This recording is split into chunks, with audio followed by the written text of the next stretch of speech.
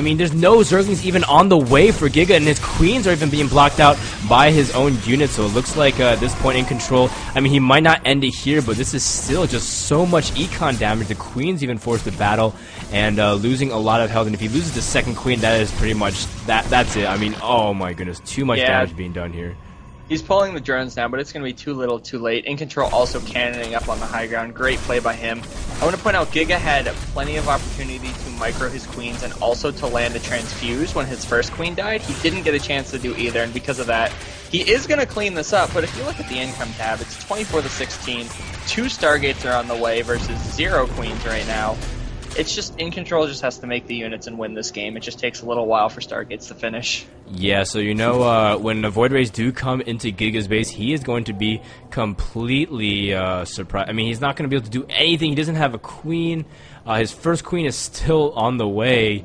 And right now, Giga with 5 Zerglings, or 7 rather, that's pretty much all he has left at this point. And I mean, we're just kind of just waiting to see what Giga has planned. He is making a Roach Horn, but again, Void Rays, you know, they're pretty good against Roaches, man. Right, yeah, these Void Rays, which I assume he's going to make Void Rays, that would make a lot of sense. Yep, he does have the first Void Ray started. They're just going to decimate anything the Zerg can throw at him right now. The Zerg can't even Larva inject because he doesn't have any queens. He's making 2 of them, but it doesn't matter at this point. A couple Zerglings are going to poke in at the main. These Zerglings don't have speed because our Zerg hasn't been able to afford that. And he's making a couple Roaches. They're going to try to break the wall. I don't see it happening. Yeah, and you know, In Control, he's actually kind of stopped making pros for a while. I figured he'd be way more ahead, but at this point, double Void Ray is still going to be an insane amount of damage. I mean, Giga scouts the front of the ramp, but still has no idea, you know, like if Void Rays are on the way. I mean, Giga again, he can't really do anything against this, although he is going for another double Evo Chamber build, which is always very curious. Yeah, it's kind of an interesting choice out of Giga, and I hate to say, but I feel like In Control almost stopped trying for a little bit because you saw the Chrono Boost on his naturals completely. I mean, he's got 100 Chrono Boost. He definitely should have more probes at this point, and he Chrono Boosted out his Warp Gate, but only built 1 gateway. So I feel like at this point, In Control just feels like he's cruising on the victory. But if these Void Rays don't come out, there are Spore Crawlers coming down. The bases are starting to get saturated for the Zerg.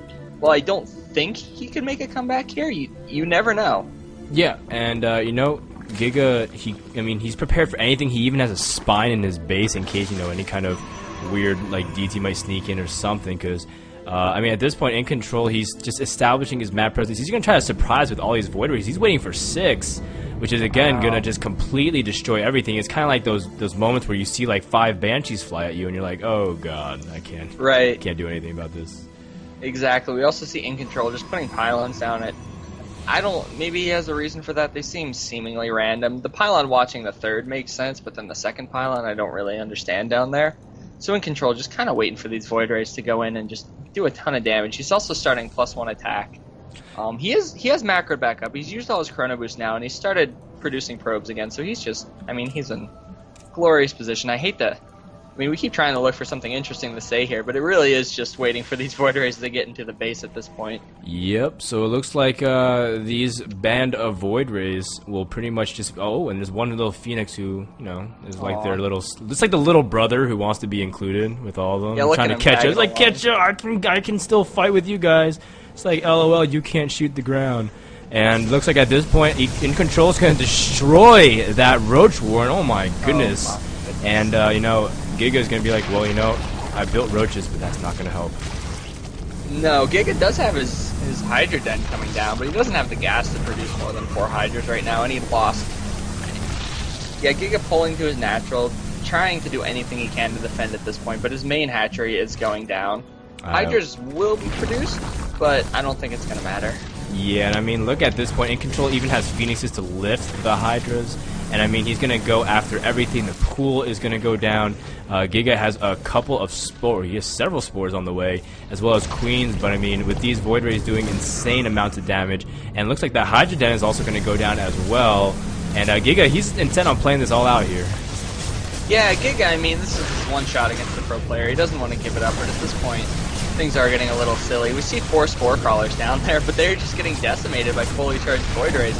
In Control actually using his Phoenixes to tank, as weird as that sounds. He's putting them in front of the Spore Crawlers just so his Void Rays can live a little bit longer, but at this point, the Hydra's going down, Void Rays are going to get behind the mineral line, and this spells good game. The Zerk is going for a Roach counterattack, but there are already Void Rays and Sentries waiting for it. Oh, so it looks like good game is called by Giga with a little bit of a manner. That's probably what he was doing, spending all of his APM typing. And, you know, In Control says thank you. And, you know, that's just a great way to symbolize how you can get some good experience. And who knows, maybe Giga uses this motivation to eventually show up even stronger next tournament. Meanwhile, In Control does advance 2-0. And once again, guys, if you're joining us just now, it is Playhem's $400 open tournament. And today's casting is me. I am Frodan, as well as Michael, whose name is Bonkarooney. And, you know, hey, we're guys. just really excited just to cast here today, man. Yeah, I'm having a lot of fun. I mean, these first games have been a little one-sided, but that's to be expected in the first rounds of a tournament. I mean, this tournament's going to go on for a while, guys. Every round is best of 3. So we are going to start seeing winners versus winners here. Tal'Darim, I believe that signals we are on the round 2. Looks like we're actually... Ooh, we're following EG In Control. This is pretty cool. We're going to see his next game here. Yeah, so, you know, I want to say... Again, I'm going to look at the brackets. I want to see if I can say that it is the round of 16, but I'm going to see if Pandane is ready. Looks like he's going to say wait. Oh my god.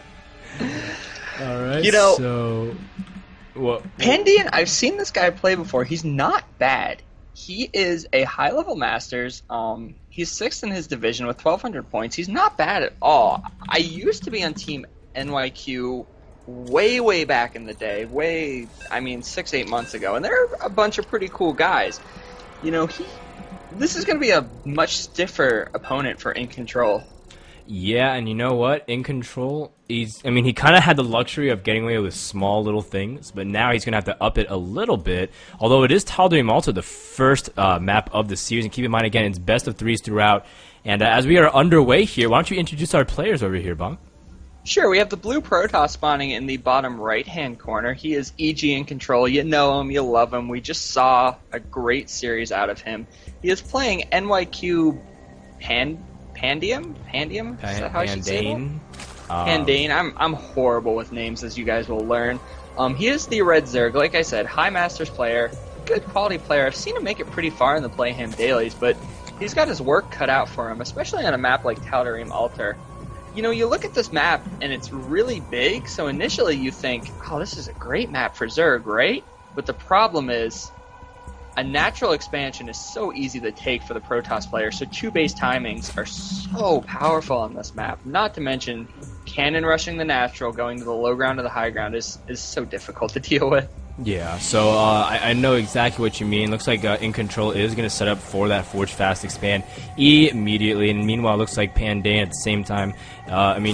When you go up against a player of this caliber, again, you gotta stick to what you know. I mean, I kind of think that when you resort to just cheesing someone that's better than you, I mean, yeah, you have a chance of trying to win, but at the same time, it doesn't really, I mean, for me personally, I feel like that's not a good way to try to see how much you can stack against.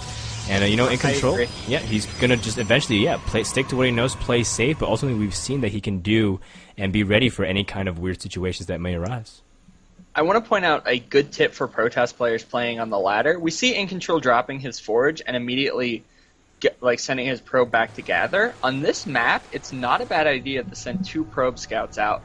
The first goes out at 9, and the second goes out at 14, because if the Zerg is 6-pooling you, you can actually scout it in time if you send 2 probe scouts, even if you scout the Zerg last. Right. Which, In Control, knowing, you know, this guy's probably not going to cheese me, he's not going ahead and doing that. But if you want to play safe, that's not a bad idea on this map. I actually see it all the time. Yeah, and so, you know, that's a great tip, actually, for lots of people who are wondering what to do against those early pools when you go for any kind of early expand. And In Control, you know, he's going to scout Zerg, sees... Oh, he's going to go for a pylon block! Ooh, but he does lock his probe inside. Looks like, I mean, that's kind of an interesting thing. Usually you lock it outside. And oh no, In Control cancels all of those, and he sees all of the Zerglings, or the 2 rather, and he realizes that pool was finished, so he's going to cancel that cannon rush over there. But overall, he did waste 75 minerals doing that. Yeah, I'm a little surprised In Control even tried that. It's a cute maneuver, but it can be risky, especially when the Zerg spawning pools. And In Control should have seen this hatchery and known the time of that spawning pool. I mean, no real harm done, except for the fact that In Control's Nexus is this much later. His Nexus could be even closer to being done right now if he hadn't done that first. In Control also leads his 2 Zerglings back to a death by cannon, which is a good play by him. But all in all, he made a bit of a mistake there. Right, so, you know, some people are wondering, you know, what exactly can you do in those situations as Zerg, but you just have to make sure to be prepared for those situations. Always have, you know, kind of like a scout to make sure to catch what a probe's doing, because, you know, again, those things are sneaky, man, and those things can cost you easy games. And, you know, In Control's shown in the past in other tournaments like MLG that he's unafraid to take those easy wins if you're not careful. Oh, definitely. I would say if a Zerg gets caught in that position, and your natural is about to come up, the first thing you need to do is take a drone and make a spine crawler there. That's probably the best way to deal with it. I mean, making a million lings can be okay, but if they're on the wrong side of the wall, then they're not really going to help that much. So that's just a little tip for our friendly Zergs out there. Yeah, you see, friendly Zergs.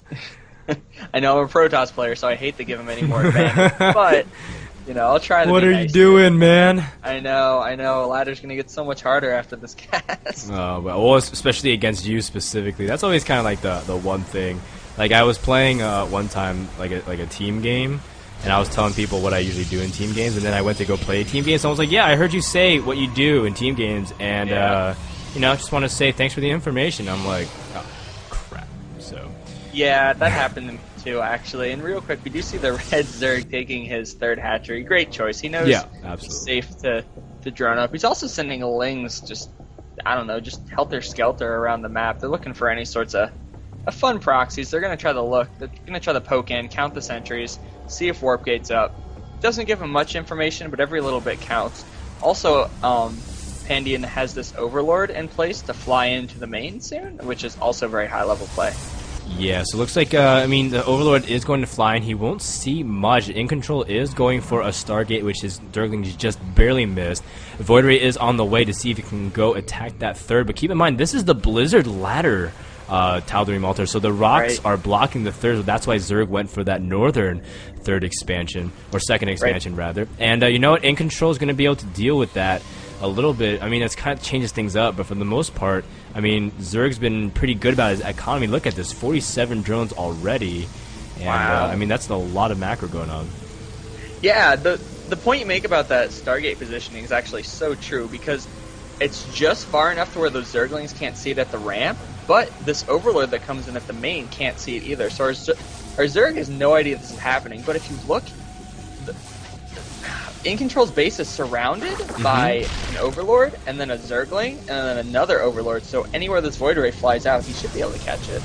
Yeah, you know, the Void Rays are revealed, and another thing that kind of tips Zerg off is that Pandian also saw nothing in the main, and normally if, you know, you're going to do any kind of transition of like a blink timing or some kind of +1 warp gate timing, you have a lot of gateways scattered around your main base, so when he sees nothing, he can immediately think, well, you know, he might be teching, so of course the Spore Callers are already up. Meanwhile, Void Ray is hunting down Zerglings and Overlord for bounty, and In Control, he's on the prowl. Right, you are very correct about that. That is a great signal to the Zerg. And these Void Rays are hunting for Zerglings, but if that's all they can catch, they're going to be sorely disappointed. I want to point out, Pandian's map presence is amazing. Yeah. He has Zerglings. Wow, he has this Overlord in the top right. He has Zerglings at all the expected expansion. He's looking really strong, although these Zerglings running into a bunch of Void Rays wasn't exactly the best move. Yeah, but you know what? Those Zerglings, they can get away pretty fast, and it looks like they're going to see if they can poke the front to see what's going on. Infestation Pit is on the way, and actually that's actually very dangerous for In Control. He needs to get sight of that as soon as possible, because again, those Infestors could end the harass very, very easily. And, In Control is transitioning to a lot of gateways, though, as well as a Twilight Council. So, you know, he's not going to just try to see... He's going to try to do a really strong follow-up here with perhaps a lot of gateway units.